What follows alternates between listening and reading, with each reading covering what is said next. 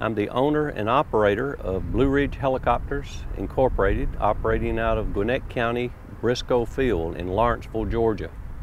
First of all, I've been flying helicopters, primarily Robinson helicopters, for 24 years now. I started flying in 1985, have 11,000 hours flight time.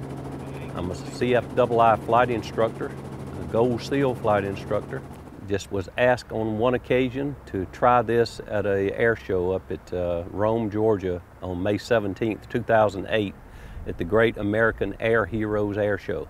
We're going to attempt to, using this bottle opener attached to the right front skid of this helicopter, to open Coke bottles, which are positioned in a stand which holds them securely, and I can move the helicopter up, pop the top of the Coke, and move to the next one.